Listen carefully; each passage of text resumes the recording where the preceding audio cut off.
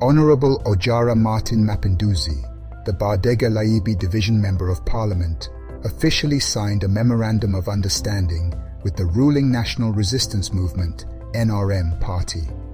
The signing took place during an official visit to the NRM Head Offices in Nakasero. As we sign this cooperation agreement, I have the strongest belief that this is still in the spirit of doing good and serving our people, and I'm happy that I have signed it. We don't look at other members of other political parties as our enemies.